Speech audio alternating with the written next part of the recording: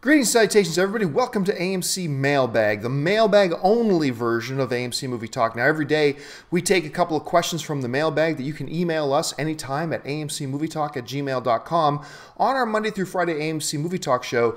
But we get so many questions from you guys, we decided to start AMC Mailbag here on the weekend, where all we do is take your questions from the mailbag. My name is John Campy. I'm the editor-in-chief of AMC Movie News, and I am not in the AMC studios. As you can tell, I am actually with family right now up in Canada and here at the Campy Ranch, and I decided that I wanted to do mailbag anyway because I miss talking movies with you guys. So here we are doing the mailbag show. So let's not waste any time. Let's get to the first question. And our first question today comes to us from Josh Nestor, who writes, "Hi guys, love the show. I was backtracking a few episodes that I missed, and in one of them, John, you mentioned that you wouldn't mind if they remade Lord of the Rings after Peter Jackson finishes the Hobbit trilogy. If that's the case, then you wouldn't mind Disney remaking Star Wars down the road after episodes 7, 8, and 9 are finished. However, John, if you say no, then you are being hypocritical. And half the reason I'm bringing this up is because to those of us who didn't grow up seeing Star Wars as they came out, Lord of the Rings is that untouchable of a trilogy.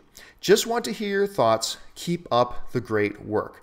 Well, Josh, thank you for the question, and the question makes sense. I want to point out, though, a couple of things here. Now, what does being hypocritical mean? What does being a hypocrite mean? Being a hypocrite means I tell you to do something or not to do something or whatever, but I give you something you should do in a certain set of circumstances, and then I don't do what I just told you to do in the same set of circumstances. That's what being hypocritical is.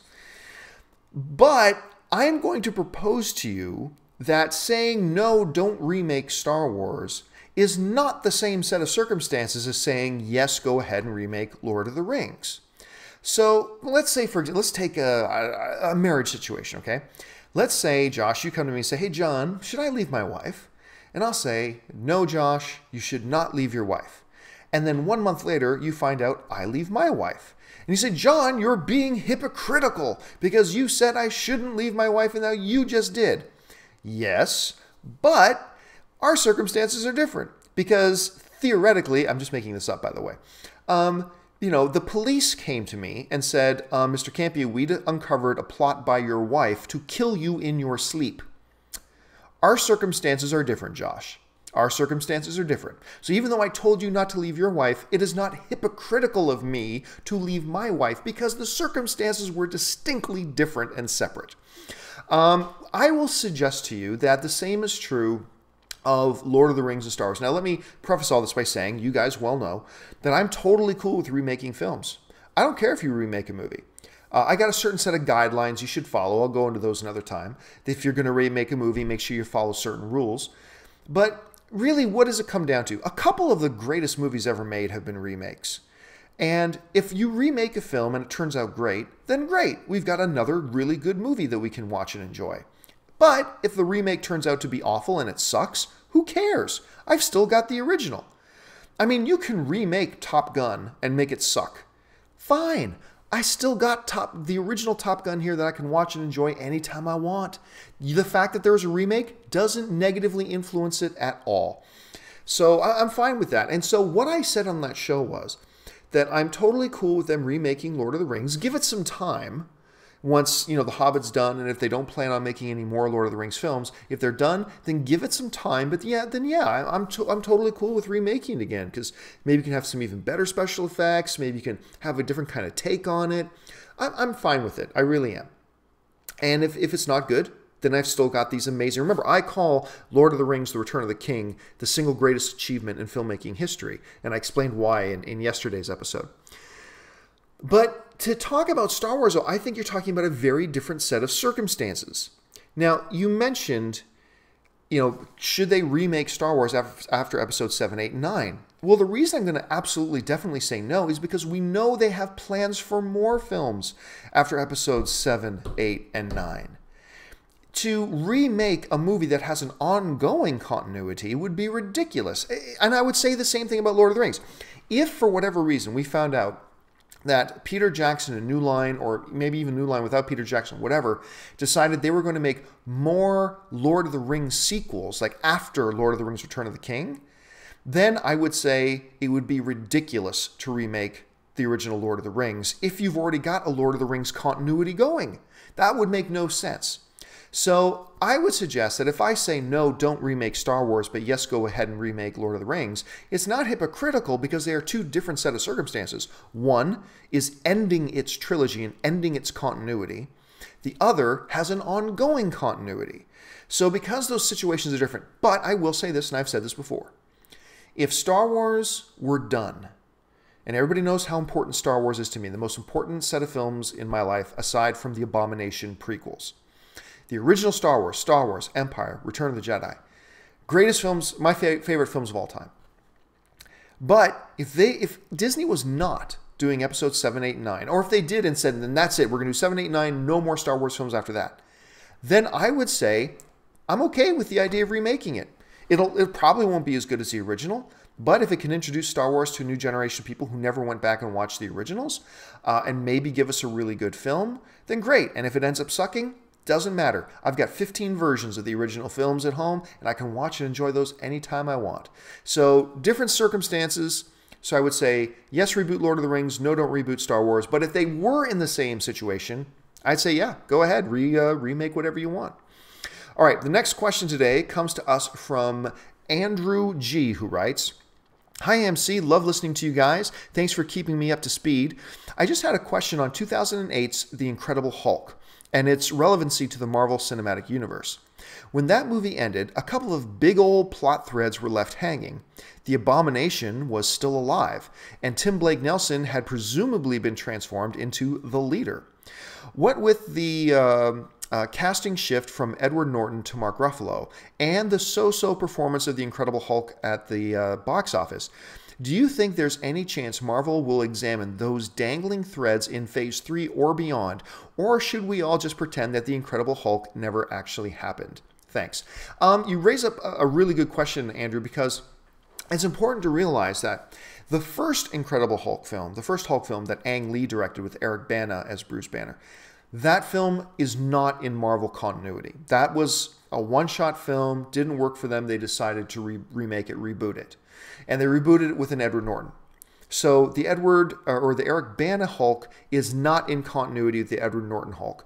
That Eric Bana Hulk is gone. It's just they pretend that that one doesn't exist.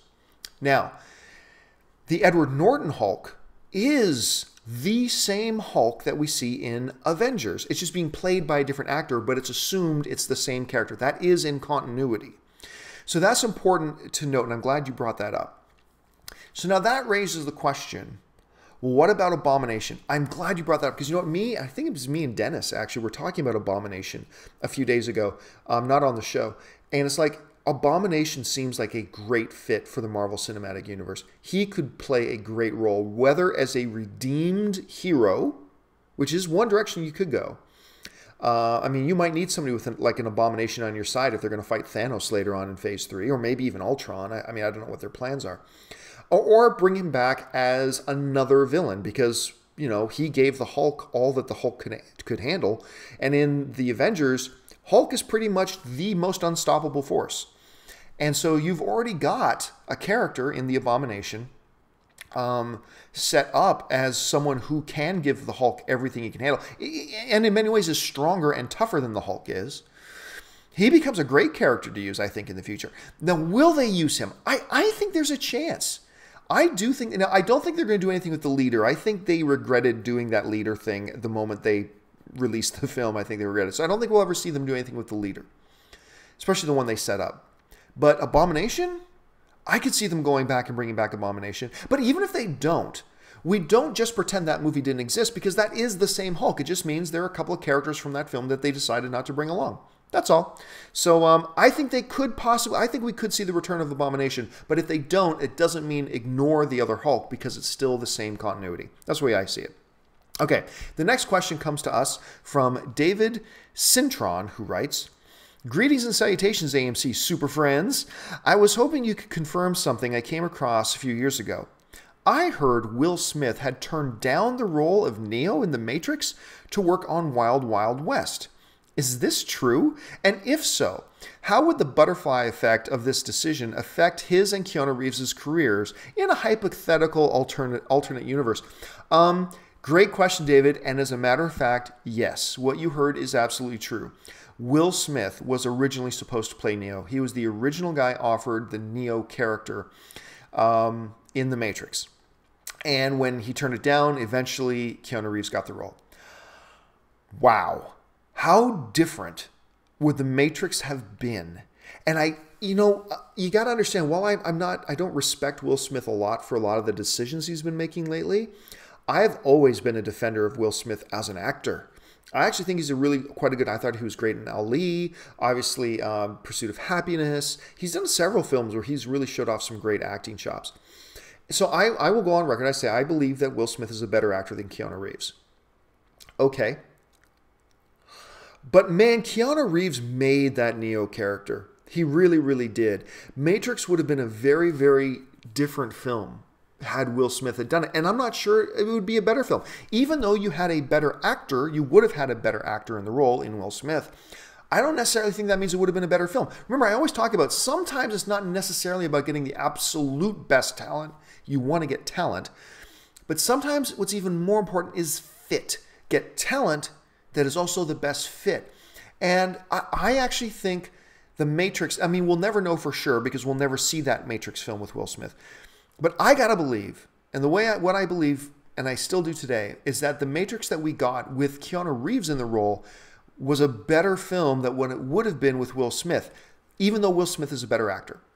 I just think what Keanu Reeves brought to that character is what that character needed. Like I said, we'll never know for sure, but that's my gut instinct, my gut feeling. What would the butterfly effect have been? I don't think we would know who Keanu Reeves is anymore.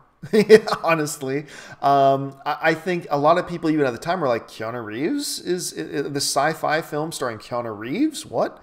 But I think that gave his career a real big boost. And the reason we still talk about Keanu Reeves today, I think, is because of The Matrix. So I don't think any of us would even know who Keanu Reeves was anymore if it wasn't for that. And Will Smith's legend would just be even bigger than it is now because Wild Wild West sucked. There's no other way to put it. It was terrible. And The Matrix was awesome. So wow, it's weird to think. But same thing. What if Tom Selleck had played Indiana Jones instead of Harrison Ford? Because a lot of you don't realize Tom Selleck was lined up and cast and all set to be Indiana Jones. And then he left to go and do Magnum P.I., the TV show instead. So they went and got Harrison Ford to play it, and history was rewritten. And we'll never know which one would have been better. All we know is that what we got was great, and we're happy with that. And I think the same can be said of The Matrix. Okay, let's move on to the next question. And the next question, that's the one we already answered, sorry, comes to us from Isaiah. And Isaiah writes, if the Lego movie, for those of you who don't know, there's a Lego movie coming out. Look on YouTube for Lego movie trailer. The trailer is out and I think it's great. Anyway, if the Lego movie becomes a big hit, do you think Warner Brothers will make a Lego Justice League movie since Batman, Superman, Wonder Woman, Green Lantern, Aquaman will all have cameos in the movie? Dude, Isaiah, yes. Yes. I've said on the show before, I have gotten out of the doubting the Lego franchise business. I'm out of that business. I am now in the believe in the Lego franchise business. I thought the trailer for the Lego movie, Christopher Pratt doing the lead voice, you got Morgan Freeman doing one of the voices, Will Ferrell's the voice of the villain, Liam Neeson's one of the voices of one of the villains as well. I think that movie looks like it's going to be really funny. And I know they've already got plans for another Lego movie. Ninja something. I can't remember the name of it off the top of my head. But they got plans for that. I believe Lego is going to become almost a genre in itself. I believe the Lego movies are, within a few years, the Lego movies are going to be a subgenre in and unto themselves. And do I believe Warner Brothers will kick up a Justice League Lego movie? Abso-frickin-lutely they will. I completely believe that they will. Doesn't mean it's going to happen. I haven't heard anything that they're doing it. If you ask me, do I think they'll do it? Hell yeah, I think they'll do it because I think this franchise is going to be ridiculously popular. I think it's going to make them a lot of money. I think it can be made for relatively modest budgets, and then you have a world of possibilities. And considering how prominently Batman figures into that Lego trailer, I'd be shocked if we don't see a Harry Potter Lego movie, Batman Lego movie, Star Wars Lego movies, Justice League Lego movies. Like I said, dude, I think these things are going to become genres in and unto themselves. So yeah, I think you're absolutely right. Keep your eyes open for that. Okay, the next question comes to us from Jordan McKee. And Jordan McKee writes, "Hey guys, thank you for being so great." Well, thank you. Every episode and bringing so much enthusiasm to the movie news world. Love you guys. Well, we love you too. Thanks, Jordan. My question is about the Ender's Game trailers that have recently come out. Having read the book, I feel like they show too much of the story in the trailers. In fact, they basically tell the entire story in a mere minute. Would you guys agree, or am I being too critical because of my view through the Ender's Game fanboy point of view? Well, Jordan, I don't think you're looking at it from an Ender's Game fanboy point of view. I think you're looking at it from from the point of view of a person who's read the book. And if you've read the book, Ender's Game, then the trailer isn't giving anything away that you don't already know. You already know the whole movie. But for somebody like me, who has not read Ender's Game, the book, I looked at that trailer and I didn't feel like I saw the whole movie at all because I haven't read the book, so I don't know if it showed me the whole movie. To me, it just looked like a regular trailer.